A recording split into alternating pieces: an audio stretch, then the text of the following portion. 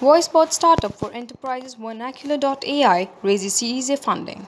Vernacular.ai, which offers a multilingual artificial intelligence platform for businesses, has raised $5.1 million, rupees 38 crores in its Series A funding round led by Exfinity Ventures and IAN Fund.